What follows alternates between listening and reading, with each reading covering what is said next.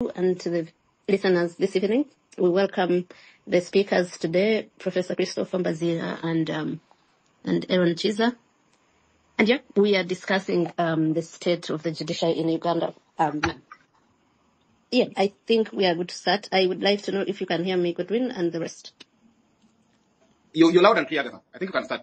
Am I too loud, like you? I don't want people to be reducing the volume. You're loud enough. That's what I can say. Okay, so yeah, let's get started. Good evening once again. My name is Agatha Twaye, and I welcome you to this edition of Agora Discourse. We normally have them every week or twice a week to discuss issues that are, affecting the country and to see the way forward. Today, we would like to discuss our judiciary. The judiciary has been, I think, in turmoil for a while now. In the recent past, worse. Because we are remembering so many things, like the letter of the president to the Chief Justice recently, talking about the decision in a case that was involving the Muslim properties, and expressing his displeasure with how that decision was reached at, or the decision that was reached at. We are also talking about, I don't know if it was by coincidence or not, the judicial officer in that case later being dropped from, was not confirmed among the acting judicial officers, and there was a case challenging the acting nature of judicial officers. We saw the peaceful demonstrators in the walk to Parliament and how they were kept in detention for a while. One is still there, actually. We've been talking about him today and what transpired at court today, which I will get into later. And all that has made many people question the independence of the judiciary and its state in general. But to, get into the details of what we are going to discuss today is there was a performance report recently that was talked about by the Chief Justice Owinidoro, and he seemed content with the performance of the judiciary, talked about the increase in the budget. In the time he's been Chief Justice, talked about the case backlog and how it has reduced in the year that he has been, in this year that was under review, 2023-2024. So we would like to discuss if that satisfaction is reflected in the rest of the members of the public and way forward. I welcome our panelists today, Professor Christopher Mbazira, the former principal of law school in Makerere University. Professor, you're most welcome to the discussion. Thank you, Agatha, and thank you, Agora, for organizing this. Yeah, I also would like to welcome Aaron Chiza, the human rights lawyer. And yes, you're welcome, Aaron. My pleasure to join you this evening for this very important discussion. I'm looking forward to a fulfilling discourse. Thank you. Thank you. I'd like to start off by saying that we always want to have a balanced panel to hear from the other side, because we have some of the questions that would have loved that the person responding to them is from the judiciary, but the spokesperson told me he's unwell and on leave and did not seem to find another person to replace him on this panel. I also would like to say I have seen some people ask why we never have women panelists, like rarely, but I always want that so bad. I look for them, but I'm rarely successful, but we'll keep trying. So let's start. I'm going to start with Professor Christopher. I'd like to, generally, for you to start us off as a teacher of the law, and they say you guys teach the theory. I would like for you to take us through what you think of the theory that we learn, that you teach us, vis-a-vis the practical of what's happening in our judiciary. Okay. Thank you so much, Agatha. First of all, I want to demystify the perception that teachers of law are teachers of theory. That's not the case anymore, because some of us, and indeed increasingly a substantial number of law teachers, teach the law, but they also practice the law, either as commercial legal practitioners or key actors in civil society, advisors, and the rest. So it's no longer true that university teachers and professors are theoretical. To the contrary, they engage in a lot of practical work, just as I do. Of course, theory is important as well. We cannot dismiss theory, because sometimes, again, people dismiss theory. But we need to understand that theory is important, because theory is what helps us to not only construct, but also determine the appropriateness of the doctrines that we apply in the law. So when we speak of doctrines like independence of the judiciary, we must know that, it has a theory behind it. It was theorized based on the practical challenges society was facing at the time, and then it was put into practice. But where I want to start, Agatha, and my listeners, first of all, I'm happy to be part of this panel because I'm at the tail end of a book that I'm writing. Hopefully, we should have the book before the end of next year. And the book is looking at the role of the judiciary in constitutional transformation. So I'll draw on some of the findings I've made in my research, but also from what I've deduced reading the report on the judicial performance in Uganda. In terms of the theory, without going into details now, first of all, I want to say that you cannot assess the performance of a country's judiciary without understanding the political context within which the judiciary works. And you cannot understand the judicial context without understanding the political regime type that you have, because different regime types build judiciaries differently. Political regime types use the judiciary differently depending on the objectives and agendas of that particular political regime. So it is important to understand the regime type. In our case here, we just want to understand the regime type that we have in Uganda. Secondly, you cannot understand the performance of your judiciary without alluding to the performance of other institutions that support the judiciary, because the performance of the judiciary is facilitated by the performance of such other justice or legal institutions such as the police, the Office of the Director of Public Prosecutions, Uganda prisons and others that support, as well as the legal profession. The legal profession is also key. So you need to understand how those other institutions are performing and how they contribute to the performance of the judiciary. Then probably the last theoretical thing, not a theory as such, but maybe a line that I want to draw, is that you need to also understand, and it could be a theory, yes, you need to also understand that the performance of the judiciary, as much as it is determined to a certain extent by the performance of the other institutions, the performance of the judiciary has a ripple effect on a number of things. It has a ripple effect on the rule of law, the ripple effect on the levels of democracy. It has a ripple effect on the state of human rights. It has a ripple effect on conflict and violence in a particular country. It also, in business terms, it actually has a ripple effect on the efficiency in business, and by necessary implication, the efficiency of the economy or the performance of the economy. So one could actually draw parallels between judicial performance and economic indicators. So by way of introduction, Agatha, that's what I can say. Thank you. I like that you've drawn us to these other aspects that we need to pay attention to. And I wanted to ask that you still first tell us, in your view, looking at these other factors, how are we faring? How is our judiciary in this country faring? If I can stay with you for just a moment. Okay, sure. Let me start with what I said, that we cannot understand the country's judiciary without understanding the political context and the regime type. And maybe what I didn't mention is that we can also not understand the performance of the judiciary unless we understand the history of, and not just the judiciary, any institution. You cannot understand its performance unless you understand its history. So we need to go back a bit in time to trace the judiciary, how it has evolved.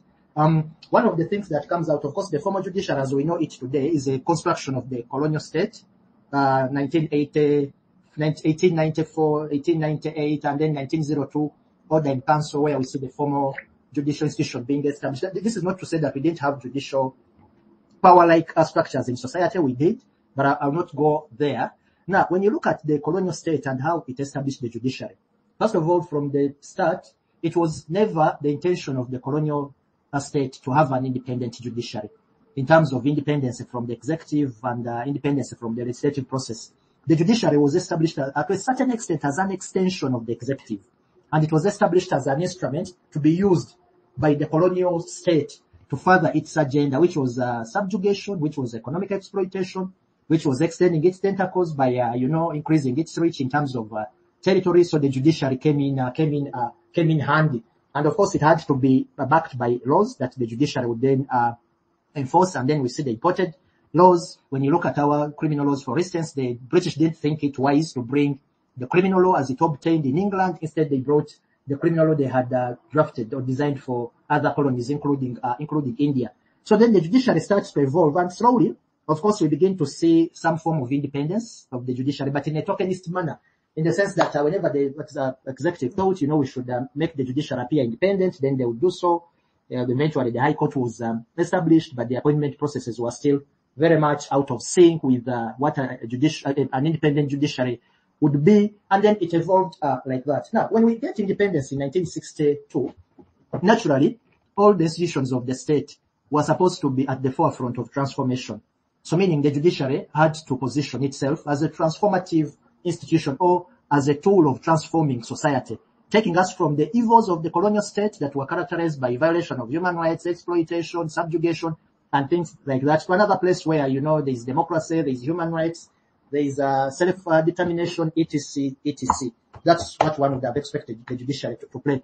But unfortunately, since gaining independence, we've seen so many challenges that that indicate, or we've seen a situation where one could say the judiciary has not fully played its role in transformative terms. To step back in history again, every student of judicial performance in Uganda must be alive to the events of 1966, during the 1966 crisis, and then the legal questions that arose and how the judiciary responded to those questions. For instance, one of the biggest questions that arose in two cases, Ibingira and Ex parte Matovu, was whether an unconstitutional change of government, including abrogation through abrogation of the constitution, would be upheld as legal and valid. And that was the first time we see the judiciary being tested post-independence to see how it was going to perform in transformative terms.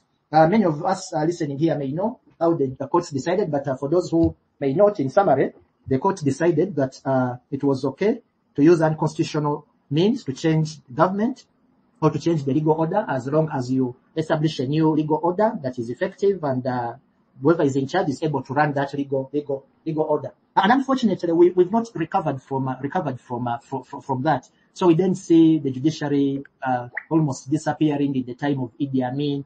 We see the abduction and assassination of the Chief Justice Benedicto Chiwanuka happening. We see the era of military tribunals where, justice was administered by military men, enforcing such laws as economic sabotage decree, whereby people could be executed on site if they were found to be committing economic crimes like economic sabotage, or selling outside the controlled prices and things like that. And there are various examples. So one needs to see historically how the judiciary has performed in transformative terms, and for me that's what I'm most interested in, and bring us up to speed in terms of comparative terms. How are we doing right now?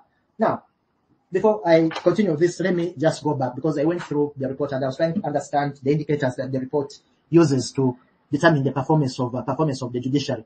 Now, again, theoretically, if I can go back to the theory, if we have to understand the extent of performance of the judiciary, we must look to like 6 or 7 things. One is the question of independence and impartiality. Of course, the report doesn't. The report alludes to the independence of the judiciary, and indeed it refers to the provisions of the Constitution. We must look at the timeliness of proceedings. Again, the report alludes to that. We must look at the treatment of parties, which goes to satisfaction of court users. We must look at the question of accessibility of courts. And those are the standard indicators that one finds in various judicial reviews. But for me, to that I add an extra indicator, which to me is the transformative performance of the judiciary. How transformative has the judiciary been? And for me, the indicators here include, probably one broad indicator includes whether the judiciary has been able, as an actor, to move society from one place to another. So where has society been previously, and where do we want to go, and how has the judiciary helped us? So when you look at the history, the judiciary has largely failed us. Of course, there are exceptions here and there, but the judiciary in Uganda since 1962 has largely failed us in that transformative role. There are very good decisions that are to a certain extent transformative. There are decisions that change certain things, but generally, when it comes especially to the biggest challenge that we have, which is building a full liberal democracy, that's something that has not worked very well. I want to conclude this point then by elaborating what I said regarding the regime type. I said that for you to understand how the judiciary is performed, you also need to understand the political context and the regime type. Now, on the spectrum of political regimes, I'm not a political scientist, but I've been able to read here and there and try to understand the regime types. They are quite various, and different terms are used by political scientists to describe the regime types. But what I can say is that on the spectrum of regime types, you have dictatorships on one side, and then you have liberal democracies on the other side, which is the ideal. So in the current political context, according to political scientists, the ideal is to have a liberal democracy. A liberal democracy that adheres to rule of law, that has a full, that where people are empowered to vote their leaders, where there are democratic institutions, where there is adherence to standards of human rights and international instruments, and things like that. Then, of course, on the other side, the opposite side, you then have the dictatorships, where those that disregard the rule of law, those that disregard human rights, those that concentrate power in a few people or one person, and those that disregard legal institutions and procedures and do things in an arbitrary manner. But on that spectrum, we keep having different points at which we have different regime types.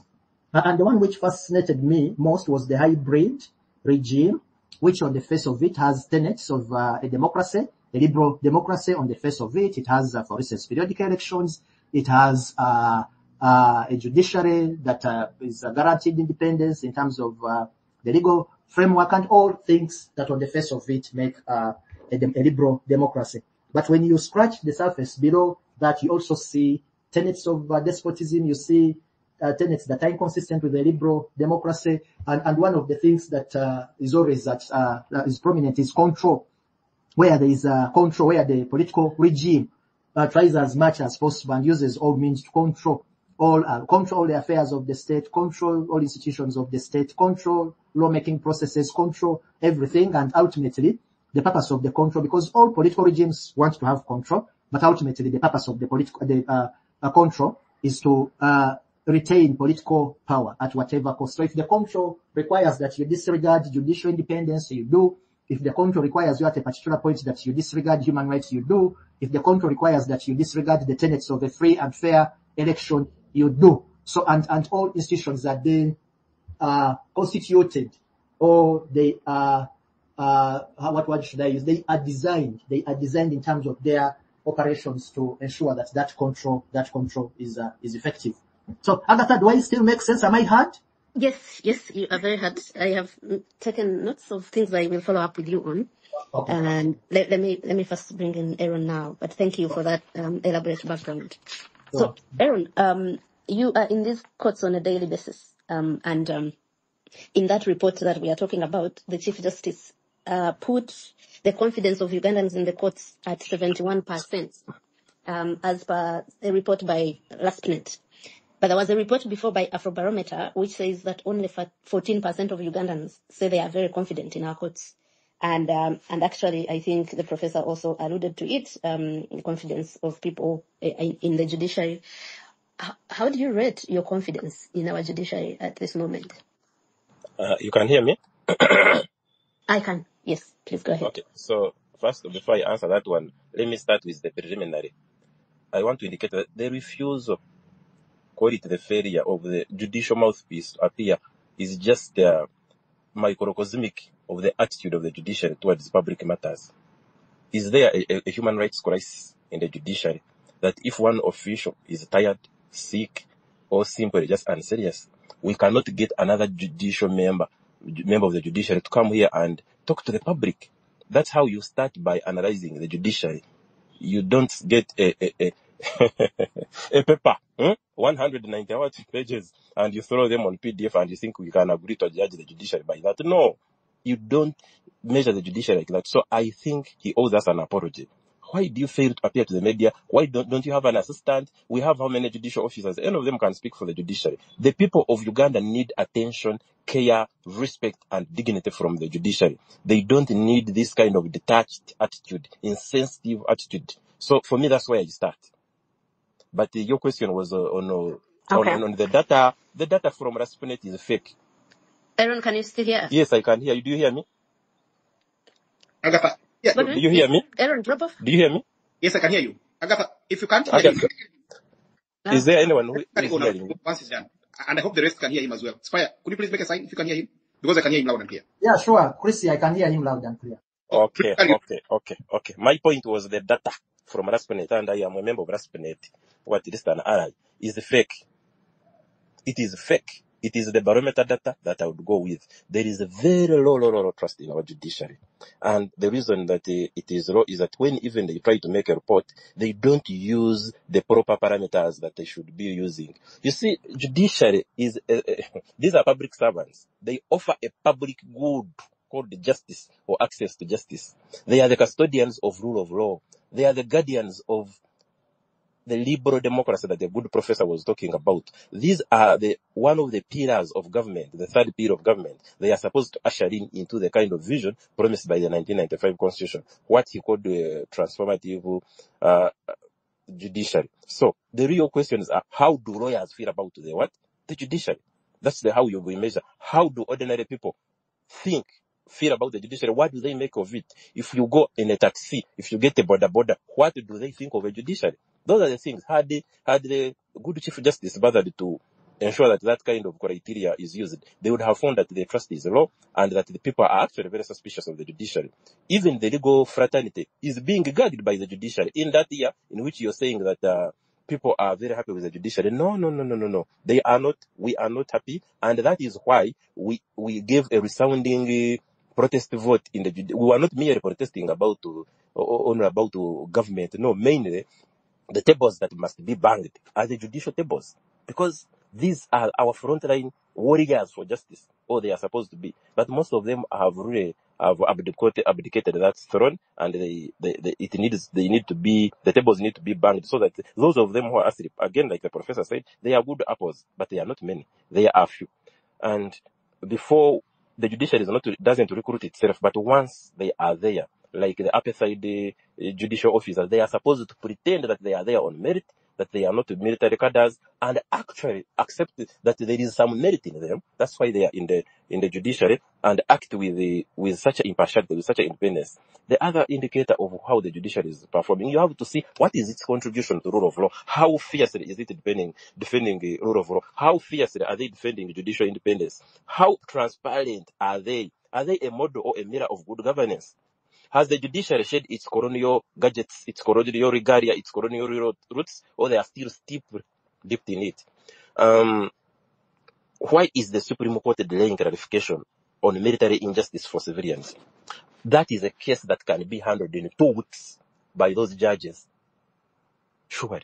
And the Supreme Court, it is before them, and we have a situation in Uganda where people are, all the military needs for me to be convicted, or the honorable people I'm seeing on the space, is just to pick me. They don't even need to throw a bullet in my car. They could actually do that. I could go to the saloon and I find that they have just seized my car, put whatever they want, and taken it to Machinde. And after 4 years, you can be very sure, even me, like retire, I will say that yes, I committed this crime. I also want liberty. Maybe after that I may free, or I may remain here, as now you may see now me speaking tongues now as a dogmatic person, and you ask what has happened to Aaron. But after 4 years of unnecessary detention, no trial, what do we expect of Ugandans? Of course, plead guilty in order for them to go home. It is not new. It happened to PRA suspects, happened to our clients in the Rwenzori region. And the reason it is easy is because the judiciary has not looked the military in the eye and told them that the ordinary Ugandans are not to be tried there in your military disciplinary committees called the courts martial, that you are not impartial, that you are incapable of delivering a fair hearing in a court composed of people whom the president can write judgments for, are waiting for.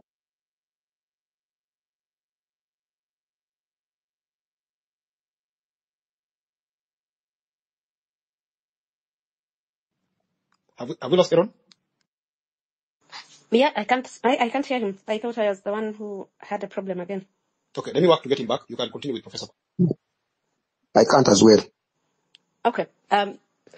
So Professor, one of the issues I wanted to come back to you about was where you talk about the ultimate goal being to retain power, and if control requires, so to maintain control, even if it requires, dispensing the rule of law and violating rights and whatever.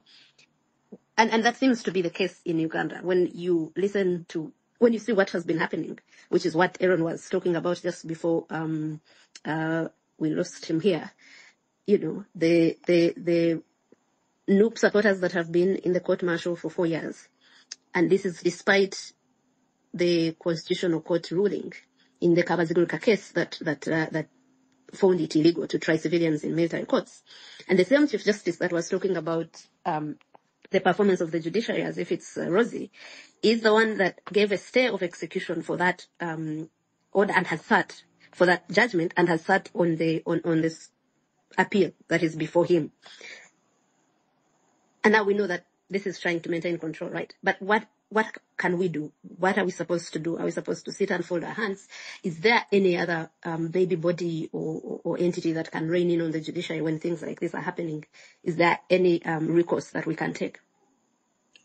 Agatha, as if we've lost Professor as well. But Aaron is back. Yeah, I've sent you an invitation to speak. Let me work on getting Professor as well back. Yeah, sorry.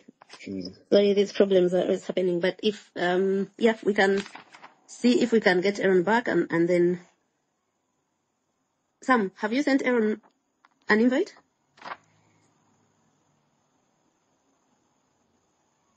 Okay. Sorry? Let me try to get him. Let me try to get him. He's not on the call yet. I see him on the call though. I see him on the Aaron, call. perhaps, if you can hear me, maybe if you just get off and then come back, that could be the solution.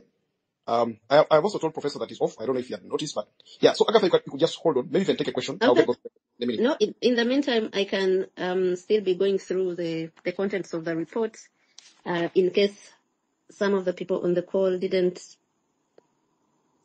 go through it. And one of the things that the professor was talking about are the indicators of performance of the judiciary that the Chief Justice did not even say anything about. One of them, which is the most important, is the independence of the judiciary. As I was saying and asking the professor, we have seen this independence eroded on so many occasions. I think one that comes to mind just before the recent ones was the 2005 raiding of the High Court by the Black Mamba. But so many other things have happened since then. For example, like we're saying, the trial of civilians in military courts. We have had the State Minister for Youth, for youth and I don't know, the ministries in this country are so many to keep up with. The former promoter, Baram, I don't know if he still does both cabinet job and promoting. He was saying that he's going to talk to the judges. And today we had one of the suspects, the protesters that is still in court, saying he called a magistrate before whom he's appearing and said he should keep him in prison until the NUP supporters are out of prison. And all those things speak to the independence of the judiciary. What do we make of that? What can we do to make sure that we have an independent judiciary?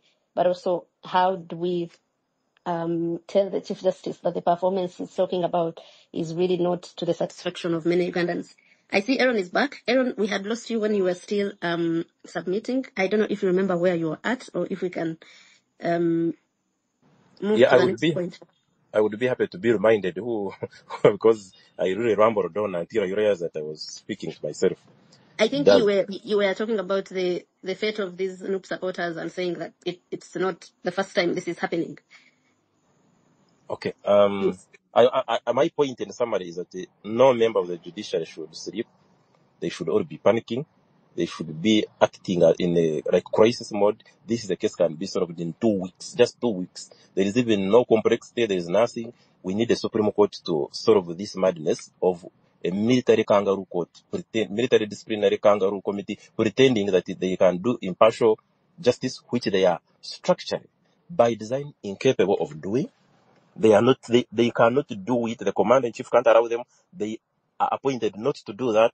So the Supreme Court needs to end these 2 cases that are before them. It was pure madness from Chiriowa that he even applied for and got a stay of execution against the good constitutional judgments that agree with me that there is no civilian justice to be got from military tribunals like the courts martial, and the judiciary cannot be failing to handle such a cases, and they tell us that they are doing very well. No, you see, performance for judiciary is not something you can even reduce to statistics. It is a qualitative. It has to be also qualitatively assessed.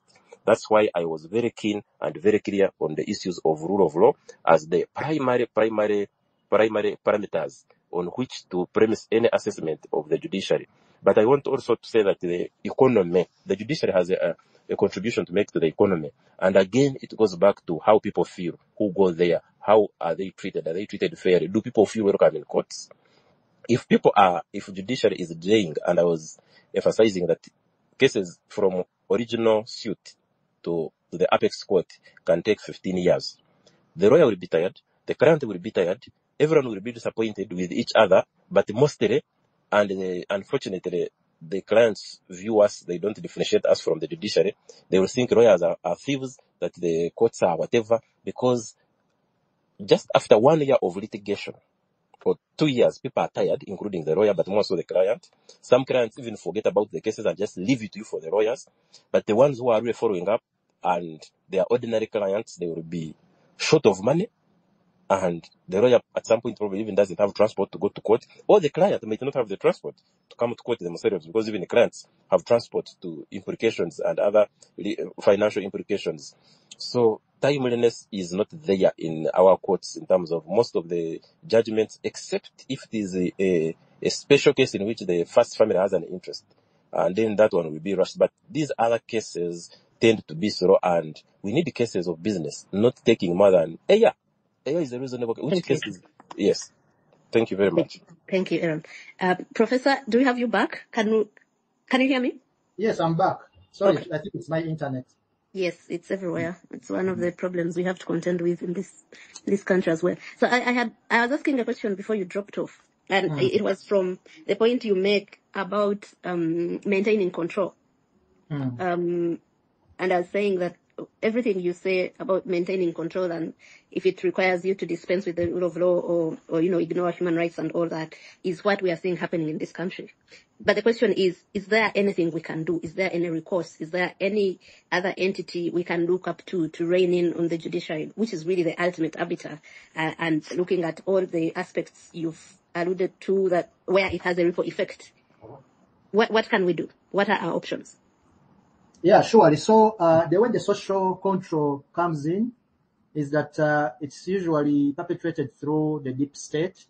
And the way the deep state works, one of the manifestations of the deep state is that every formal constitutional institution is also mirrored by an informal institution, which is more powerful. So one of the things that needs to be done is, first of all, to dismantle those informal mirror-like institutions that have mirrored. You know that every judicial function now is mirrored somewhere. You even have a land department that is enforcing that is handling matters of land. You have anti-corruption somewhere, and other functionaries. So first of all, we need to dislodge. We need to disband those manifestations of the deep state. Of course, I know the question that lingers in your mind is how do we dismantle that? But by, for instance, having engagement such as we are having now is one way, or it's one in a part of accumulative processes of disbanding some of these informal institutions. Calling them out, first of all, the understanding which these are, how they work, and challenging their constitutional mandate, of course, is key. Then, of course, we need to put so much effort in building an independent legal profession, because once you have an independent legal profession, then it can be used to push, or at least a section of that profession can be used to push the judiciary to the wall. Aaron alluded to the apartheid judiciary, for instance. The apartheid judiciary was under a very high level of control by the apartheid government. But because there were some elements in the legal profession that asserted the independence of the legal profession that pushed some achievements were realized as a result of that. We need to mobilize the public to demand for accountability like we are doing now. I agree with Aaron. It is absurd that the spokesperson of the judiciary is not here, but we need more engagements of this nature to have the judiciary account. We need to engage in independent reviews, and because when you look at the report, the performance report, and that's the way it is designed probably, it's mainly looking at performance in terms of administrative functionaries, but we need to go deeper than that and have some institutions that have the expertise, review the performance of the judiciary against indicators that allude to transformation. And there are several areas of judicial performance that can be the subject of evaluations and independent assessments. And this needs to be publicized so that, the judiciary knows that there are entities that are looking into its performance and demanding for accountability. Thank you, Prof. Thank you very much. Yes? If I could just say something. So There's a friend from last minute called Badru Balusas. I think he's their programs director. He has just clarified that what the Chief Justice quoted, that report, is from 2017. So basically, the Chief Justice in 2024 quoted a 2017 report to give the judiciary a favorable ranking of 71%. Okay. Well, I wouldn't say there's a big difference between now and 2017, but he wasn't the Chief Justice then, so he should have used figures that, that give a proper picture of his tenure. Thank you for that, Godwin. I'm going to go to Aaron, and then maybe I see some people that want to ask the panelists some questions. Aaron, I wanted to talk about what the Chief Justice also says about, let's, for a moment, just stick with even the quantitative that he focused on. The backlog, the Chief Justice talked about how the backlog has reduced because in the year under review, they received 25,000. What? Is this 25? No, 258,000 cases. And then he shows that they disposed of 239,000 cases. But the case backlog in total, cumulatively, is about 42,588.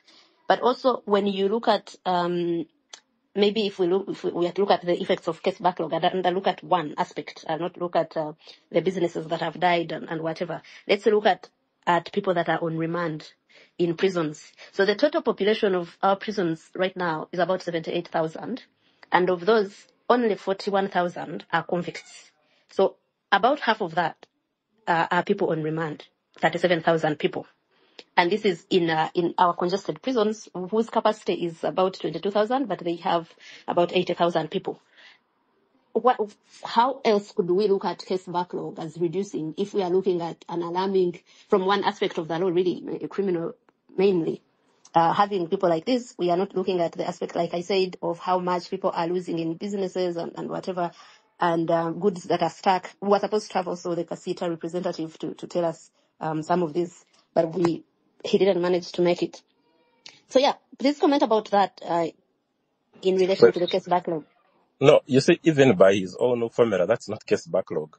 I mean, we have cases, you can't use a subtraction and come at case backlog of 1 year because he got the number of cases that were registered in that year and subtracted the number of cases that's not case backlog. You see, every year has a, what should I call, leftovers, if I may simply call it. The addition of all of that, like a whole decade of cases are there seated and they are not captured by that statistic. Just to give you one of the problems of trying to be so statistical and clever about these things. The case backlog, they have tried, I'm sure they have done what they have done, but it is still a big mega challenge. It cannot be reduced by the number of comparing cases you have received in 1 year and the cases you have concluded, whereby even the court where you're sitting is the least performing in terms of expectation and in terms of even, again, the statistics you're giving. You can look at the statistics of the Supreme Court. So it's not a rosy picture. It's the optimism that the Chief Justice is trying to project is on shaky, is on sandy ground. The people in remand are being half of what is in prisons. We know what prisons was made for and what prisons has. The numbers are far apart. They are far outstrip what the capacity was designed for, and that is still a big problem. But for me, I have tales of these like marched parliament protesters, other inmates who have been there. The way they sleep is that most of those people, for example, let's start to the marched parliament protesters. Many of them, and of course these ones are not the corrupt types who could buy their way into the sick bay or into better mattresses and whatnot. So these guys, you can't even turn. You sleep with one side of your rib and you're not going to turn. And when there was like a flu, people were getting this flu because if you hear from your rear head, what is it technically called? The breathing of the other as they are God pity that room where if there is some kind of flu or some COVID or whatever. So the congestion is too much in Rosetta and other prisons, and it is a threat to people's health. It is a threat to people's dignity. People are not supposed to be sleeping like bundles of wood. That is a problem to their health before you get into justice. But of course, it is a problem that the areas of jails are still underfunded, and on this we agree. The amount of money that goes into classified expenditure, that goes into the judiciary, needs to be given more money. That one I agree. They can use it better, but the judiciary needs more money, more staffing. We need more courts in more areas. But even with what they have, they need to do much better, even on congestion. Because why are we remanding new people, common nuisance people? Some people are even being remanded contrary to the law for, like, the law requires 14 days of remand, but some magistrates are even giving 1 month remand for some people. But the thing is that you're remanding people for petty crimes, you are remanding political persecution victims, you are remanding people who are stripping naked, you are remanding people who are protesting, you are remanding people of ECOP. But actually, did you realize that these guys who actually steal money are out and their cases will never progress too much? For them, they can easily get bail. So at the end of the day, the people we are talking about congestion, there is a class divide here. Most of the rich guys, even if they go to court, that's when they are taken to court, they easily get away with bail. Poor citizen, if you are rounded out in a random swoop by the security agencies and you are in a court, you may not know how to apply for bail, you probably don't have a lawyer. Those are the ones who are there. Even those with lawyers, but those remandees are normally on ordinary crimes. I want someone to challenge me on that. So I think that is a simple issue. I have answered. Any other? Or we move on. Yes, let's move on. I think I am going to allow some questions, and if time allows, I'll get back to the ones I still have. But I see Michael Awoneka, there was someone else, my friend Johnny Musinguzi, who had requested, and also I have some questions that have come to my inbox that I'll put to you on behalf of the people that are making the inquiries. Michael? Thank you, Agza, and all colleagues. Good evening, maybe to you. Yes. I have about 3 points to make. And the fundamental one is that judicial power is derived from the people, and it has to be exercised so. What this means that every judicial officer in this country, we have 655 judicial officers in this country for 45 million people. That's a discussion for another day. But every day when they wake up to go and sit in those courts, they must understand that. Therefore, public participation is very key in terms of how we choose the judicial officers, how the appointments are made, just like it is in Kenya.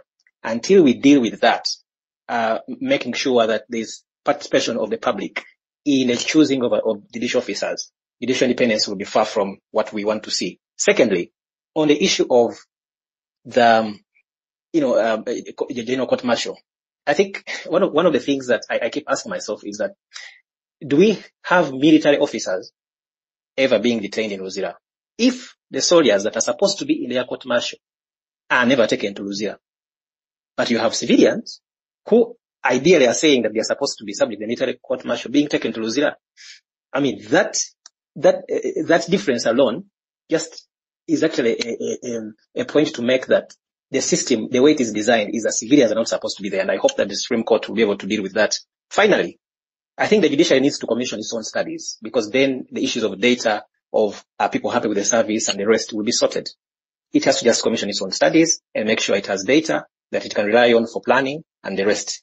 And until we deal with that, we deal with the human resource, we deal with the willingness of judicial officers to arise to the occasion and dispense justice beyond fear or favor. That would be very good for us practitioners and everyone in this country. Thank you. Thank you, Michael. There's something I wanted to say about this performance, actually, that the Chief Justice talked about the improvement in performance when he, under his tenure, and did not talk about the increment in the number of judicial officers as well, because there's a time where we had about just 50 judges of the High Court, and now I think there are 80, and there has been plan to increase them. There's been an increase also in magisterial areas, and the judges of both the Court of Appeal and the Supreme Court. I do not know if that comparison was made. I do not think it was. But also I agree with Aaron that the judiciary is not one whose performance you assess quantitatively. I mean, when you look at timeliness, and it's a question I wanted to maybe also note down here for us not to forget. There's a case we Agatha, yes? if you could just pause there. You Okay. see, it's wrong to say that judiciary has performed because people were appointed. Really, at what point did we get to this level of assessing judiciary? People, you get an appointment, and is that performance? What do we mean by performance? That's just that. It's not performance. Okay. Yes, that has never been performance. Thank you. Continue. Thanks. So I wanted to say that on timeliness, I'd like either you or the professor to speak to it. We lodged a petition about the computer misuse Amendment Act. I think you're part of it, Aaron, as well. In 2022, after it was passed. And 2 years later, we have never had that the case has not been heard. And we're talking about also the 4 years that the Olivia Altayers and the rest have been in jail, but also the years it has taken the Supreme Court to hear the appeal that would have saved many people from their rights being abused in the military courts. Yet we have cases, for example, the Anti-Homosexuality Act came up and immediately there's a constitutional petition that was disposed of. There's also another criminal case that is right now going at a very high speed. How should these cases be prioritized for people who understand how other judiciaries work or how they ought to work? I Yeah, think with that. Professor should handle that. So Yeah, Professor, sure. I'm going to let you handle that, Yeah. and Aboneka's, if Aboneka wanted someone to respond to his, then we'll go to the rest of the members of the audience. Yeah, Yeah, sure. before Prof comes, if you say that you could look at the case of Katanga, which is a criminal case, and the speed at which it has been handled, for instance. Thank you. Okay. Thank you. It's so unfortunate that cases are delaying in court. First of all, it is partly as a result of the way the constitutional court is constructed in the constitution. I think that is something that we need to review if there is an opportunity to do so, because you have a court of appeal which is also sitting as a constitutional court. But in the ordinary course of its practice, it gives priority to ordinary cases that are coming to it by way of appeal. Contrary to what the Constitution says, because the Constitution says that constitutional petitions have to be given priority. But unfortunately, that has not happened. Agatha, when you speak of your computer misuse case having been filed 2 years ago and it has not been heard, when you compare that to cases that have sat in court for 6, 7, up to 10 years, Agatha, it is now like you going to Mlago with a pimple, because there are people that have suffered for 10 years.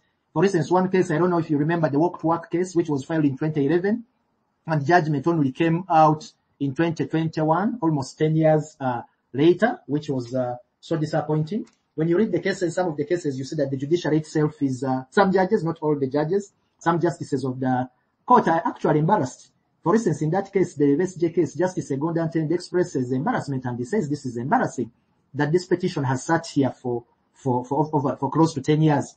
And at some point, the judiciary indicated to us that yes, they were constrained because the justices are few. That's not the case now. More justices have been appointed to the court. They were constrained because they had to consider election petitions as a matter of priority. Now it's a long time since they considered election petitions. And then we were assured that actually the judiciary was going to follow the principle of first in, first out, which is a basic principle. It doesn't even require somebody to go to law school to know that actually if you are facing a situation where you have so many things to consider or decisions to take, of course, first in, first out. But unfortunately, that has not happened. And that goes to what I said, the issue of control, which then raises the question, is the judiciary actually controlling its own docket? Is the judiciary fully in charge of what cases it hears and when? You can just relate this to the pressure that the judiciary was put on to consider the anti-homosexuality case in 2014 and then recently in 2024. So it's really a very, very big problem. But I think one of the solutions, if we ever have an opportunity to review the Constitution, we should separate the Court of Appeal from the Constitutional Court, so that we no longer have that excuse that the court is overloaded, it is considering election petitions and things like that. For Aboneka, I agree with you, judicial appointments, unless we open it up, we see the judiciary somehow doing that, but still in a very minimalist manner. Of course, they advertise the positions in the judiciary. They then subject people to interviews. Unfortunately, the interviews are usually behind closed doors. That shouldn't be the case, because these are judicial officers, persons aspiring for public office, and the public should participate in the processes of selecting these people, which is something that other jurisdictions have done. So I agree with you on that. Agatha, I'll leave it at that for now. Thank you, Professor. I am so sorry for taking a pimple to Mlago. I just because I hear you. I was told by so these protesters that came back from prison were on a space like this, telling us prison stories, and there's someone who has been on remand for 13 years. You know, for a person like that, it's possible that even if they were found guilty, they would have served their term and left. So I didn't mean to bring a case that is really not going to the root of our existence, but it's what I was thinking of when I saw how fast the AHA was scheduled and hard, and I was thinking, but for us, I remember being a petitioner, one of the petitioners. I've never been, invited to court, but I hear you. It's really bad. I also wanted to when you were talking about the selection of these judicial officers or their appointments, I wanted to read out what Andrew Karamaji has sent. He says he's in a noisy place and cannot submit. And he talks about that exact point, that the judiciary we have today is not the kind that is envisaged by our constitution, because we are in a situation where the entire bench from the lowest to the highest has been appointed by the same occupant of the presidency over the last 38 years, of course. And he says, under the 5-year term limit and presidential age cap arrangement, the rationale was that Uganda would have a regular change of president, one every 10 years, and this would enhance security of tenure and, by extension, judicial independence. So we have judges that feel obliged to be of service to the interests of the sitting regime, of course, which regime people think might sit for forever, considering who might come as and those are not Andrew's words. But yeah, he concludes by saying we see how the mutilation of the constitution for expedient reasons spilled over into the effectiveness and the independence of the judiciary branch. Thank you, Andrew, for that. And I'm going to go to other people like Johnny, who is here, and Raymond, in that order. Then we get back to Aaron.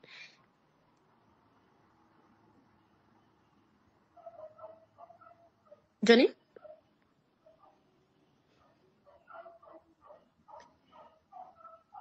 Johnny, we cannot hear you. I don't know. Godwin, you can't hear him either, right? Can you hear me? But I can ask a question. Can you hear me now? Yes, we can hear you now. Good evening, everyone. Good evening. I'd like to thank the previous speakers. Good evening, Agatha. Good evening, Godwin. Good evening, everyone. Yes. I'd like to thank Professor, Council Chiza, Aaron, and other speakers. I had two things to bring up, but one has been thoroughly dealt with, about how the courts prioritize cases. What I want to bring out in my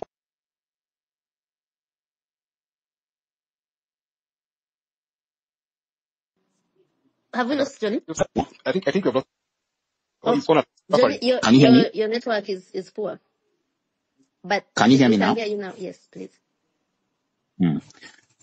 While the issue of prioritization in the courts has been handled, I wanted to pose a question. Are the judges and the courts aware of the perception of the courts in the ordinary population of Ugandans?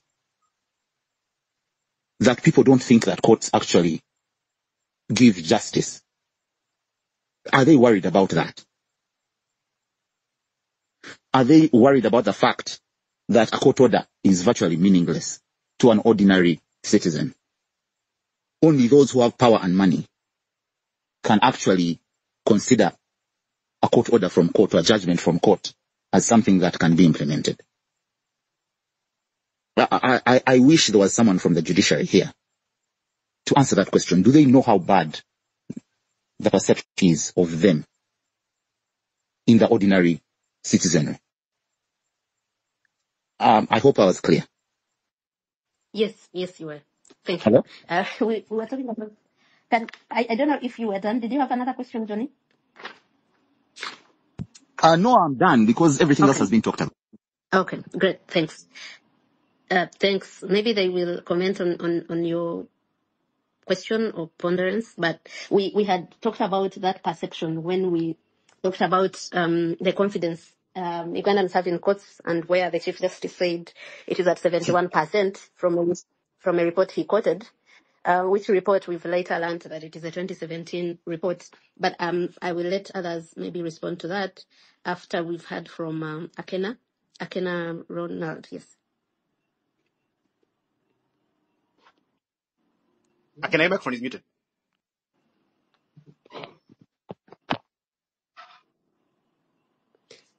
Ronald, can you hear us?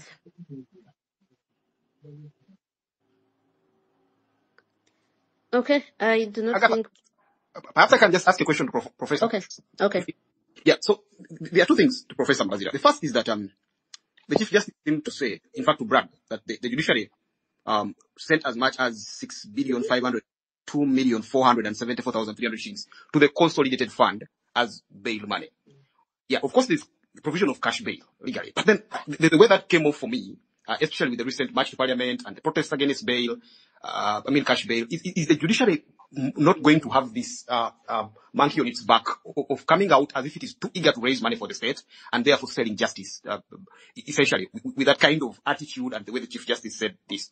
And then two, the Chief Justice made a statement about how they are trying to handle the issue of case backlog, and then he talked of small claims procedure, he talked of mediation, and then he mentioned the particular part of using plea bargaining, and said they had as many as 6,408 cases that were addressed by the initiative, and of course was an increase from the previous years. But in our specific judicial system, where so many people spent so many years on remand, like I said earlier, someone we learned recently spent as many as 13 years. That's basically the time someone moves from primary, I think, to high school plus. So with that kind of situation at play, is plea bargaining still a plausible way to reduce the case backlog in Uganda? Because I imagine if I'm going to spend 13 years in jail, and there's an option of me simply saying, I am guilty, and then I can get a lenient sentence, quote unquote. I think it becomes no-brainer that most people are going to go for that. Not necessarily because they are guilty, but because they have no other choice. Yeah, thank you.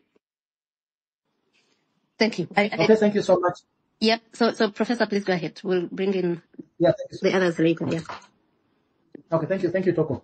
Regarding the bail money, the little I know is that the way government budgeting works these days is that an institution prepares a budget, but it also has to indicate how it is going to raise the money for that. Of course, part of the money comes from the center, but the institution also has to indicate how much it's going to raise in terms of what is called NTR, non-tax revenue. If that's the term, it may not be the term, but Non-tax revenue. Yeah, non-tax revenue, NTR. So you project how much you are going to raise. So if the judiciary or if an institution wants to increase its budget, then it must also convince the center, the Ministry of Finance, that we're actually going to raise this much, which is unfortunate, because then it pushes that institution to do as much as it can. So then it becomes a game of economics, how much you raise and how much you spend. So I don't think it is right for the judiciary to actually flag bail money as one of the performance indicators. In any case, the reverse should be true, where the judiciary should indicate that actually it didn't raise any money from bail because not many people were taken to it that were put in a position where they need to apply for bail. So I agree with you on that. I also agree with you on the question of plea bargaining. I've had my reservations. The judiciary flags plea bargaining as one of the big successes, but I have my reservations when you speak to people that have gone through plea bargaining. Most of them have simply chosen to go that route because of spending so many years waiting for trial in trial detention, and they have no option but to plead guilty even to offenses that they never committed. I don't know whether the judiciary has actually conducted a study on this, but maybe somebody needs to conduct a study on this to trace the people that have submitted to plea bargaining, and then to find out how many of those actually were in a position where they would have been convicted because there is evidence against them, and how many simply did it for the purposes of getting off the hook because of long periods of detention. So I agree with you on that, but that is always flagged as one of the indicators of good performance. Agatha, you have Professor Ben. He has just Thank you. I have yes, I've made him speaker. Professor Ben, you're welcome to the space. Hello? Yes, we can hear you, Professor. Yeah, thank you very much, Agatha and the colleagues for this space. I've been following your debates. Just two observations. One, as we paint the judiciary in bad lights, certainly, of course, the performance has been wanting for very many years. But I think efforts should also be made to highlight the achievements, and especially the judges that are doing their work very well. You see, it's like saying Makerere University lecturers sexually harass students. And when you have a general kind of outlook of that challenge of sexual harassment, some of us who are not involved in that feel so bad. And the way the judiciary has been bashed over the years, it seems there are no good judges who are doing their work very well. I don't know how it can be done, but I think judges, magistrates, and other judicial officers who are doing their work in accordance with their mandate, constitutional mandate, should be identified and recognized. I don't know how it will be done, but it's very wrong for us as lawyers, whether practicing lawyers, scholars, to treat judicial officers as a homogeneous category in terms of their performance. We have judges like Justice Mubiru and others who do their work very effectively, clearing backlog, etc. Point number 2, on plea bargaining, I just wanted to provide information because I heard Professor Mbazira saying that a study needs to be conducted. Last January, or January of this year, a student I supervised, who is a registrar, Her Worship Gladys Nachibule, produced an excellent dissertation, thesis on plea bargaining, and one of her major conclusions was that this plea bargaining, in most instances, ends up like a self-conviction on the part of the accused. And she employed doctrinal legal research techniques and social research techniques where she gathered empirical data by visiting and interviewing a number of judicial officers, then the main subjects of the analysis, who are the accused, and she produced an excellent piece of work. So the starting point is there. If the judiciary is interested, they can utilize that piece of work. That's just the information I want to give. Thank you, Agatha and colleagues. Thank you. Thank you, Professor. I will let the panelists respond to some of the things you say.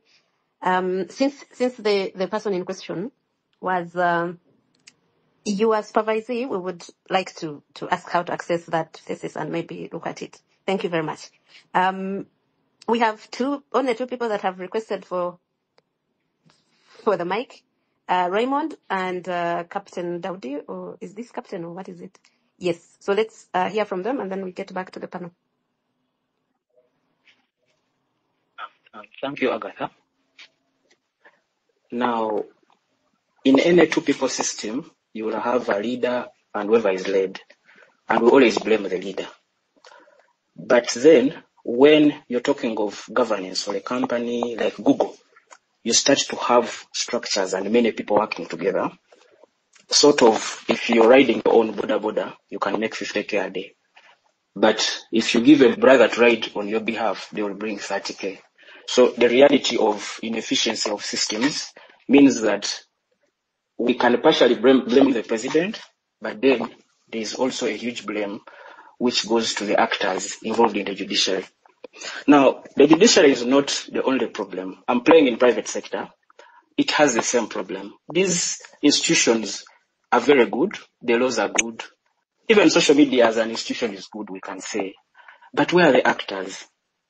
Because we can claim social media has bad people, they are posting bad, let's use laws, including marriage, what they're trying to push that. Let's use laws to manage marriage. No. We need social action. We need numbers of people on social media doing what Agatha is doing, and then we start tilting things. So I kept thinking, what is wrong with us? And I realized when I was stuck in employment before I left, and I was like, wait, am I not the problem? We need to employ people, and we keep advising government on what to do on employing people. But I wasn't willing to quit my job and join this hard life. So the problem of especially Africa is we began communal like any other society. In a communal system, you expect others to do things because you have bonds of love. So you expect people to come on a protest. That's why the Musevens would pull off what they pulled off. You can't pull it off now because we don't have such bonds, especially with technology. We are now pre-capitalist. We need to start switching to these capitalist systems very fast. And it's going to take intellectuals or the elite to move society faster into responsibility, which will be now individuals are sending and saying, I'm going to start quantum technologies to solve the problem of Wi-Fi. I can see here people struggling, Well, if we have fiber running around and people can't share it, can't I do it and solve it? Do I have to wait for government? So that's what we are not having. We're not having not even good, people who sit down and self-transform and say, Agatha, I'm going to commit and do this space. Okay. That's my play. And then we have many more people doing the same in the judiciary, and then we shall have a change. I feel that it's a social crisis that is affecting everything. It's not just even the judiciary. Thank you. Yes, Professor and Aaron, please bear with me. Let's take the two more people and then get back. You can note some of the issues you would like to respond to that are coming up. So we have Daudi, Atatrewa, and Alfred. Whoever can unmute themselves first, we'll go first. Hello. Yes, Hello, please go ahead. Can you hear me? Yes, we can hear you. Thank you so much for the work you do, Agatha and Toko and Spire and the rest of the members. We really appreciate. We follow the discussions. Some of the issues we agree, some we take an alternative view, but for the majority of the work you do is highly commendable, and we appreciate you for that. On today's subject, personally, I want to first thank Professor for giving us some bit of history of the law. Personally, I'm not a lawyer, I'm an economist, so his bit of historical perspectives were really helpful. Also, thanks to Iron and the other panelists. For me, my issue is on the performance, according to the Chief Justice's report, the performance of the judiciary. Well, I think they've performed well in some other aspects, many other issues. The biggest part where I feel they failed is just on these human rights and the political cases we've had. But that only shows that the government is still holding this judiciary captive, because they are able to execute their mandate properly where the government is maybe least threatened, because you will have commercial cases being resolved, you will have land issues being resolved, you will have all these other issues being resolved. But when it comes to these political cases where the government is really interested, now the judiciary suddenly loses its independence and all that, and it's a big shame. Secondly, I would like to learn from the professor for sure. It's just a question to learn from the professor, because I've been following these issues of ours we've had with the government, with the speaker and the expenditure in parliament and the way they do things, and the president, the way he makes appointments, with the judiciary, with the electoral commission, with the way they move on. So I wanted to understand from the professor's perspective, or if there's anyone here among the people who framed the constitution, what was their intention? What did they envisage when they were giving the president this much power, or parliament? What was their calculation? I'm always wondering, because every time these things happen, the oppressor, for some reason, has a way around it through the constitution. That means these guys were, what is it exactly? We would like to get the perspective of Professor Christopher on this. And I think basically that is it. Okay. So thank you so much for the opportunity. Thank you. Well, let me leave the professor to answer that. I see we have one more person who has joined, and Professor Mbazira, I think, dropped off. So let's, in the meantime, take the rest of the people here, Alfred and Paul, and then Kapwenza. Godwin? Oh. I am right here. Yes, I have seen Professor is back. Please add him as speaker again. Yes, I've met him. So if we can't get Alfred, Paul, and then Kapwenza? Nkuwe, yes. Yes, as I announced it or said it, Nkuwe. Greetings everyone. Thanks Agatha, thanks Aaron for the good job, and everyone, and thanks to my fellows. And there is one of our comrades who poses a question that about how Ugandans perceive the judicial statistics and all stuff.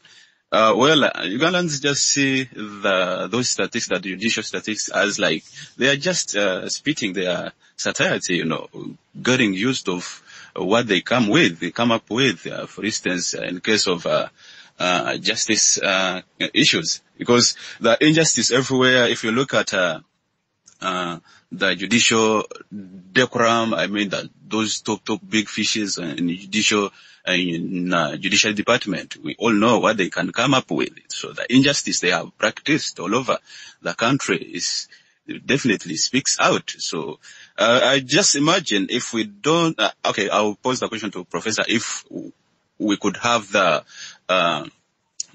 competent entities to appoint those judiciary instead of the president, because it's like really easily to compromise them. And to me, I never seen a judiciary being independent since. I mean, it's quite challenging. So Professor will let us know if they could do any amendments regarding the issue. Thanks you so much, everyone, and greetings. Kapwenza?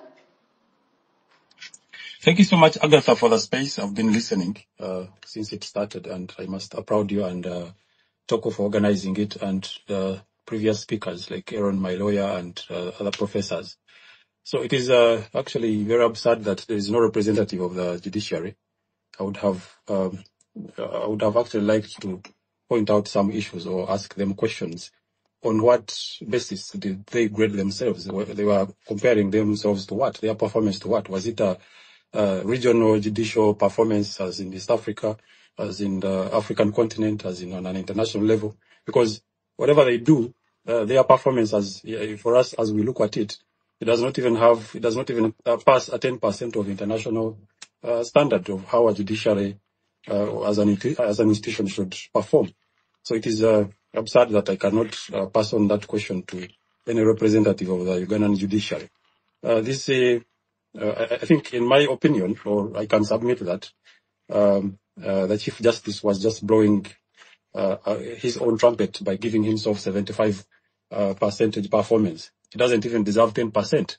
He should, as an educated man, as an educated person, look at how other institutions, for example, in Europe and other sober African countries, how they run the judiciary. And then he starts to rate himself on how he's performing. You cannot give yourself 75% when we have, when 90% of suspects or the remandees in prison, they do not even have an idea on how or what cases put them there. Imagine when you go to Chitaria or you go to Ruzira, you find, the police, how they do their things.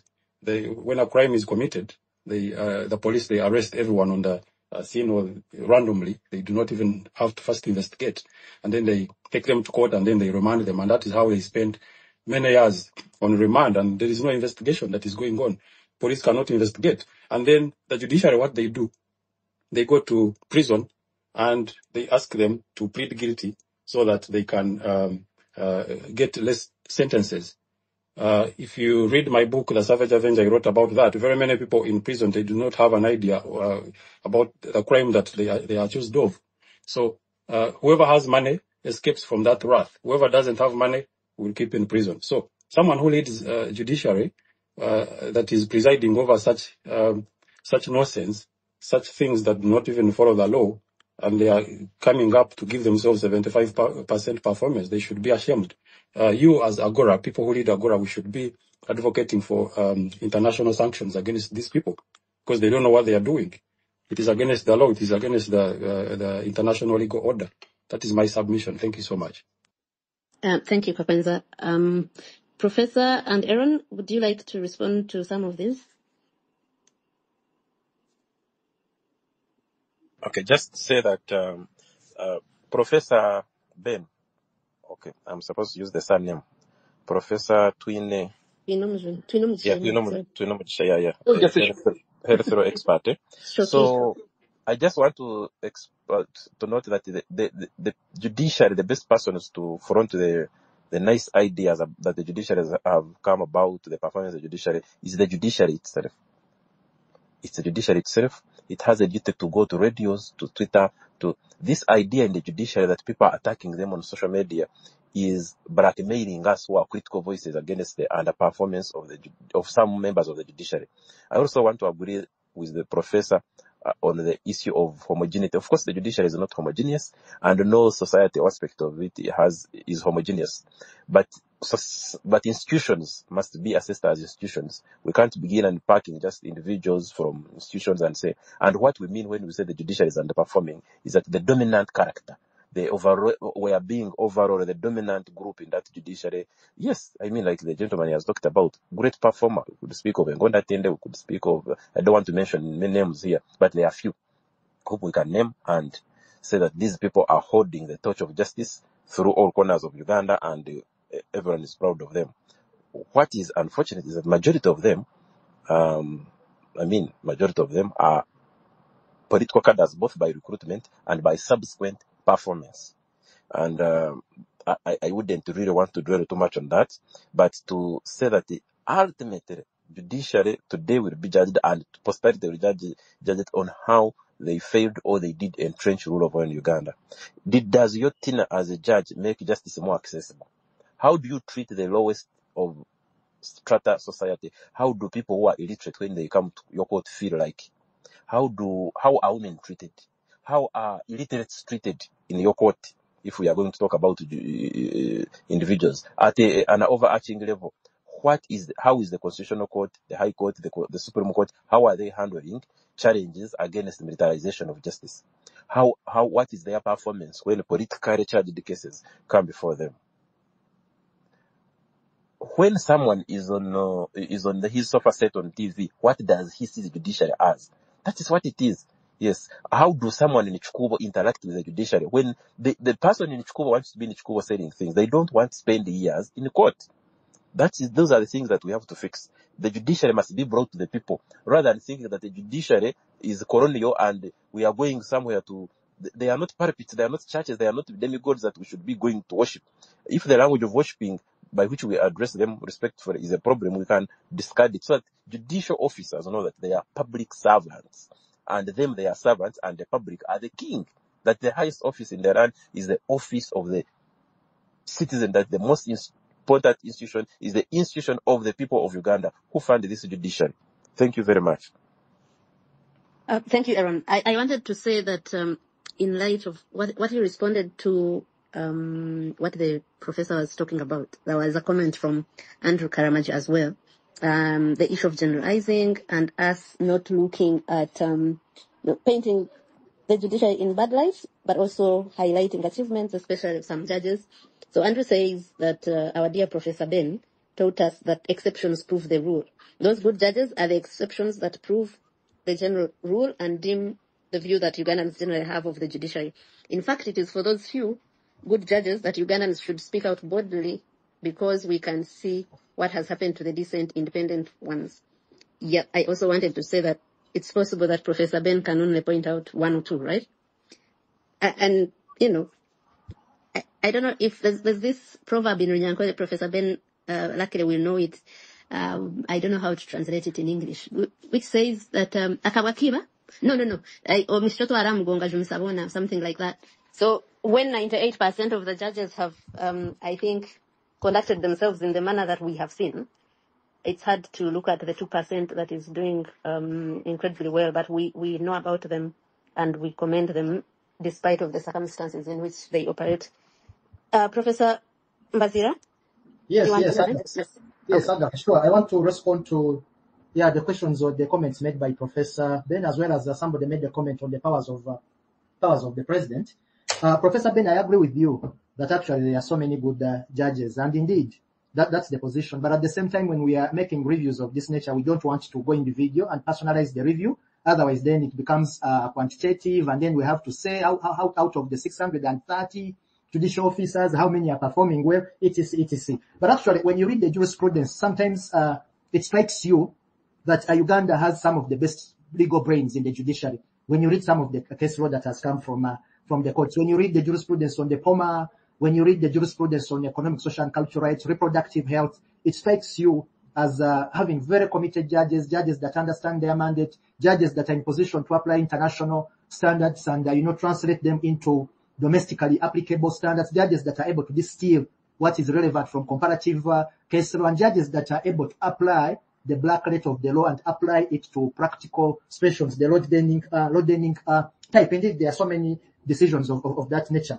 But what I've discovered from my research for the book that I'm writing is that I don't know what word to use, but the judiciary is both hot and cold in the sense that on certain occasions it strikes you as a very efficient judiciary in terms, and I'm talking about jurisprudence here. I'm not talking about administration, because some of the assessments that we've had so far or the comments that we've given so far also pertain to administration. I'm not talking about that, but I'm talking about the jurisprudence. Some cases you read and it strikes you that you have a very good judiciary, and then down the road you read another decision and you get disappointed and you wonder what the judges were thinking when they decided such a case. And what my research has come to in terms of conclusion is that the judiciary is very, very strategic. It knows in what cases to act efficiently, so the benches know in what cases to bring out the best in them and apply the law the way it should, and live up to what is expected of them in terms of their constitutional mandate. But they also know the no-go areas. They also know the no-go areas, and in my book I detail what those no-go areas are. I don't want to preempt the buyers of my book, so I'm not going to give the details of what the no-go areas are. But that's the conclusion I appear to be coming to. So the judiciary, because it's also struggling to survive in a slippery environment, so they know what buttons to touch and which buttons not to touch. And maybe the question then is, how can we also support the judiciary? So when we write the way we do, when we do research, when we have spaces of this nature, we also trying to support the judiciary. We're also trying to create a situation where the judiciary can be redeemed. Somebody asked a question on why the president has so much power to appoint judges and several other officers. This could be traced to the 1966 crisis. That's why, to me, history is important.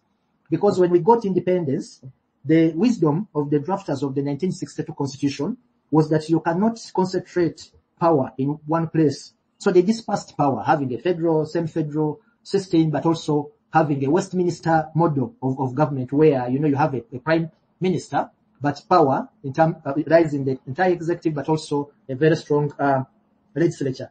But unfortunately, in 1966, because of the political crisis we had then, Obote then abrogated the constitution.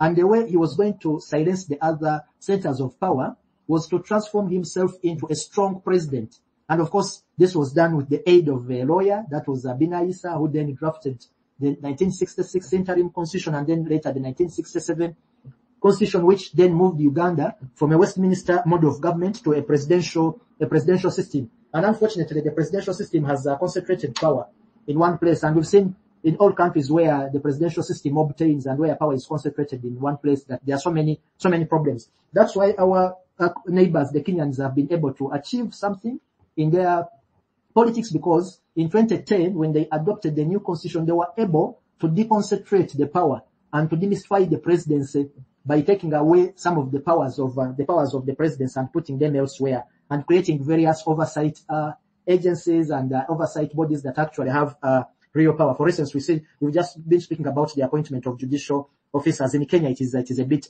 different, and you've seen how strong the judicial officers there have been, and in some cases actually stood up to the executive. It is because in the appointment processes, the power of the president was reduced. So maybe in closing from me, if we ever get the opportunity for a constitutional review, this is one area, again, that we need to tackle to reduce the concentration of power and run away from the presidential system. Agatha, I'll leave it at that. Thank you, Professor. Unless, Aaron, do you want to say something? I want to allow in 3 more people and we close. They're the only ones we have that are requesting. So if you want to come. Okay. So we have someone called Amadou Salongo and Lokelo. Thank you, Agatha. My name is Amadou, and good evening to everybody. I would like first to thank you for this space. For the starters, I'm not Ugandan, but I've lived in Uganda for about 10 years, and I've been at the center of, I've been working with the judiciary most of the times because I was an interpreter and also a community volunteer. I had to help many people who did not speak English or Luganda at that time. So I was so much at the center of this and also had interest in the judiciary. Here also where I am, I'm in New York. I'm also, of course, doing also law. And this is something of my interest. I'd like first to say thank you for this. And remember that the judiciary is one of the pillars of the community. Because this one first, I'll say, is the referee between the people and the government. Their role was not supposed to go on the side of the government, nor to the people, because they should regulate the community by making sure those who are doing the wrong are taken in set places where they will not be able to harm the community. But also they should protect the community against the tough regime, the arbitrary acts or violence against the people by the government or by those who have the coercive power. Unfortunately for Uganda, I think the judiciary is not also safe to protect the people. It is one of the captives. Since we know the history of judicial officers like Ben Chiwanuka, we may think like these ones also who are currently working are not safe. And I think they also fear to touch certain areas where they will be able to protect us. And I think maybe instead of blaming them a certain way, actually the people have the obligations to liberate the judiciary. And when the judiciary will be free, then it will help the people to be free. That's why that's the angle I'm seeing this from. Because when we look at the place where they're talking about a plea bargain would be very well and very good to encourage. But when does it come? Here in the United States, you just don't plead guilty. Sometimes you plead guilty, and if the judge sees that there is enough belief that you may have been forced to agree or to plead guilty, they will reject your plea against your will. and they will take you through trial to see how they can protect you. They don't want you to self-harm. But these places where people have been on remand for all these years, 4 years, I'm seeing my sister here, 4 years she has been there, and now she pleads guilty. When she pleads guilty, she wants to, they release her. But is she free after that? This self-conviction can become a problem. Does Uganda want every Ugandan who is educated, who is awake, to be an ex-convict? Then tomorrow, the UN will be overtaken by Kenyans, Rwandans, Ugandans, Congolese, because everyone is an ex-convict. They cannot hold a position, and then we have to get other people from outside to take those positions because we have made all of them convicts. Then, why don't you protect them by doing the right thing? How can somebody accept a crime of terrorism after 4 years and no one has been able to bring something to prove that they are really terrorists? And then as the judiciary, you accept their plea and write in your Okay. books that they have pleaded guilty of terrorism. I think the judiciary is going to make Ugandans unproductive, because when you convict them or you accept their self-conviction, they become convicted. That means they have limitations on what they can do. So the country is going to lose income of those people who would be able to help the country. And the same way, when they're keeping people on remand for a long time, they're affecting them in the same way, because these people who are on remand were supposed to be in the community working. Other countries that are developed, actually they look for how do we keep more people free. Here, I go to courts, I work with courts here. But whenever you come, they try to see, are you active? If you're not, they help people to get jobs. They help people to go to see counselors, to see how they can reintegrate them as quickly as possible. And they only keep you Amudu, inside if it's you have to really go not possible. there. Yes, I'm sorry. In the interest of time, yeah, let's just get okay.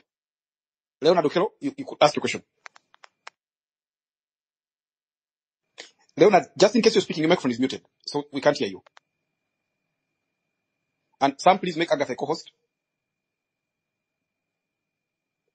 Mr. Leonard Okelo, you have the microphone, and if you're speaking, you're muted. That means we can't hear you. You will have to unmute. Okay. So in the interest of time, I see we have just 3 minutes. So I'll go back to the panelists, starting with Aaron Kiza and then wind up with Professor, as Sam gives Agatha the microphone. So Aaron. We understand the circumstances in which the judiciary is operating, but we need more honesty about what are the most important things that the Ugandan public wants from the judiciary. We have to forget about using wrong statistics and using wrong measures, and know that it is the delivery of justice. It is the delivery of fairness. It is the judiciary as a guarantor of rule of law, where ultimately that the test is. It's not in the appointments of more judges. It's not in the increase or reduction of budgets that for many years we shall judge the judiciary today. No. Both individual judges and the institution of the judiciary have critical roles to play, and their roles are very important because they are the difference between one person sleeping hungry and another one eating. They are the difference between one business remaining alive, afloat, or dying. They are the difference sometimes between life and death.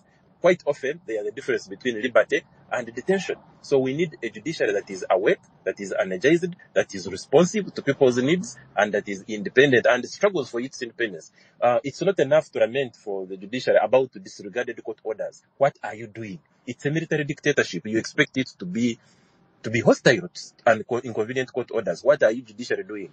What leaves are you picking from Kenya, from South Africa, about how to handle difficult guys? Thank you very much. Good night. I apologize. I'm also driving as I give these remarks. Thank you very much. Bye. Thank you, Aaron. Professor Mbazira? Prof, your microphone is muted, just in case you're speaking. As we get him, Godwin, I have a message that I hadn't relayed here.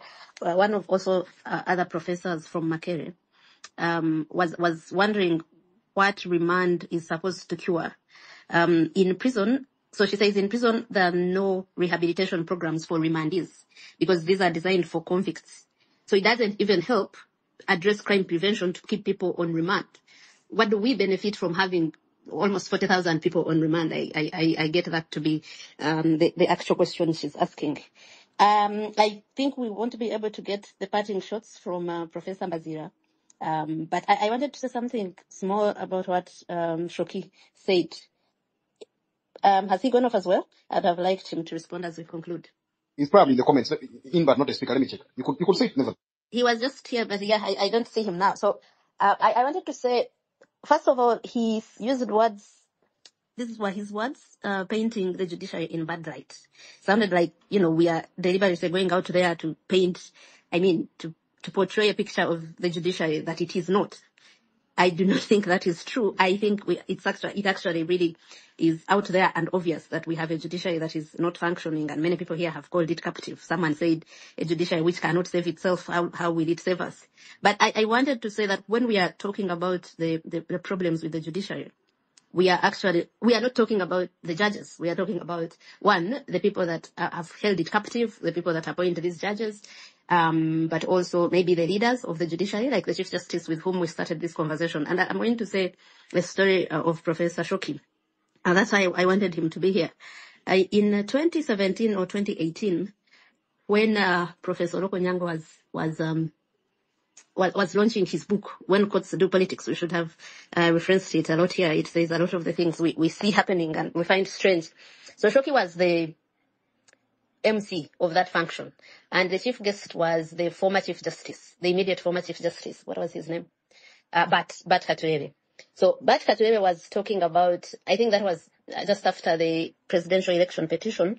The 2016 presidential election petition was the only petition where you had a unanimous decision, everyone agreeing that the election was, no, I don't think they said it was free and fair, but at least all of them said that the irregularities were not substantial, and whatever that other qualifier is. So after that, the court that was, the judiciary that was then led by Katureebe faced a lot of backlash. And when he was talking at that function, he said, people were calling for my, that I should even be killed. And I was wondering, do these people think that nullifying an election is an end in itself? Because it doesn't make sense, and these are his words, I remember them very well. It doesn't make sense for me to nullify an election and say that the same electoral commission that you are saying did not conduct a free and fair election, that you are saying was not competent or whatever, organizes another election in, I think, 30 days. I would like for someone who remembers that provision to remind us if it is 30 or 60, there's an amendment to that. So he was justifying why he didn't nullify the election and saying it's not an end in itself, because that, there will be more problems with the next election that will be conducted in a few days. And Professor Shokoro, I was standing next to him, said, but was that your business? He didn't tell him that, but these were his thoughts. Like, why are you talking about what was not your job? Your job was to say that this election was not free and fair, did not meet this criteria. You can leave the rest to do their job. This is the Electoral Commission. So at the end of the day, a leader of this court is going to affect, and many others, and how they view the orders from above, like we've seen in many cases, is going to affect that. The last story I'm going to share is that yesterday I was having a conversation with one of the senior lawyers, and was talking about one of the good judges and wondering why he's not our Chief Justice. And this judge, one of the speakers here also talked about him, Frederick Gonda-Ntende. And I showed him a story I did in 2017, I think, when Owinidolo was made Deputy Chief Justice, saying that the better the better DCJ, not just better, but the more qualified, the more experienced would have been either Frederick Gonda-Ntende or Remi Kasule, in terms of experience, in terms of how long seniority and how long they had served on the Constitutional Court. But at the end of the day, people are going to appoint those that they prefer and those that will further their interests. If we don't have the speakers back or Shoki to respond to that, I'm going to end the space here and say thank you again for all of you that have tuned in. We will come back in 2 days with another discussion about the transition. Thank you very much.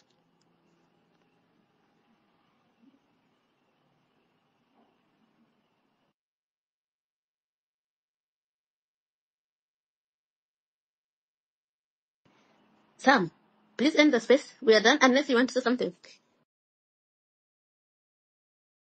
Even Jemo Ali, she's been lost for so long time. Otherwise, thank you for the space. Okay, all right. So, Elam Dada, I don't know which country you are. I don't know where we are. There's what they call neighborhood watch. Let's make it a habit. Inbox, it's not bad. It's not bad. I can talk to anyone. Talk to at least a person, because why would anyone disappear when you're in a group like this? At least tell us I don't have data. Tell us I'm taking a leave. Tell us I'm traveling. You saw the other day when I was traveling to Missouri, I announced. And so many of you followed me. I announced. So I remember a good guy telling me, drive fast, drive safe. It's a way of taking care of a brother or sister. It's called neighborhood watch. Why would we come here and then we lose someone? This is a network of protection. We are here to protect ourselves, and that's why we're here. It is a network of socializing. In fact, I've followed Peter Nicole. I hope she has seen it. She can follow me. Because if she's the one, sometimes she needs some counseling, some kind of people who understand the reproductive health. We have talked about these things. So many of us here are experts in so many things. And so let somebody not come here just for the sake of we are in the struggle. There are other services that we offer. There are other services that you can get from people who are here. Apart from the struggle, even protection, even fast news. I remember, I'll tell you this. Somebody told me, I'm in the US and I called somebody in police. In Uganda, the person called refugee. Help immediately. And we are calling and nobody can hear us. Somebody sent me that message. And I'm like, let me see how to connect. And then when I called the policeman, I said, we are already aware. You see? So let's not just come here and go away. Following somebody is not just follow. It's for a reason. That you can go in time of need, and this person tells others. Thank you. Yes, thank you, Dr. James. Naloka Jemima, unmute and talk to us.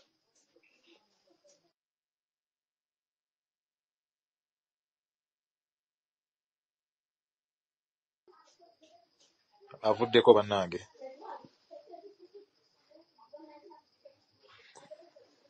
My co-host, are you there?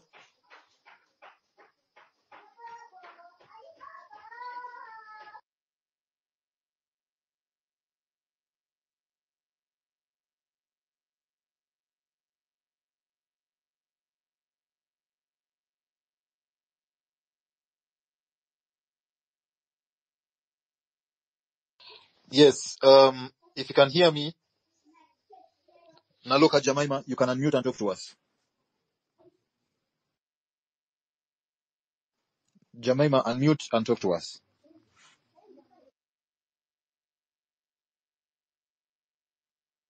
Naloka, if you're talking to us, your mic is still muted. If you don't mind, unmute your mic and talk to us. Jemima.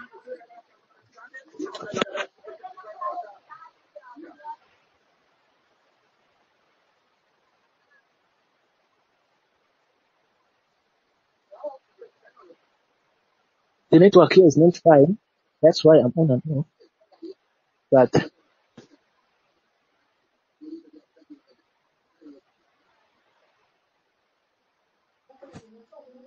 Naloka, hello, can you hear me?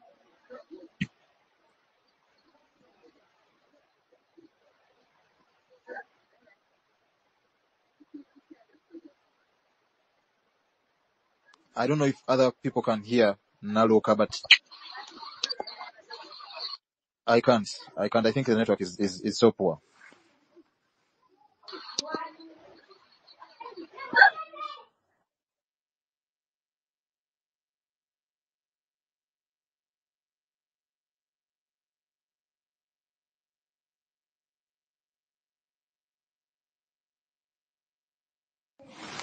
Yes, I don't know if my co-host can hear me, but I want to thank everyone that has taken time to attend this space. We are having a space at 7 to 9 by Agora, and they are going to just be having an extension of this same discussion about the justice system and the political prisoners. So thank you all for sticking around, and have a lovely day for God and my country.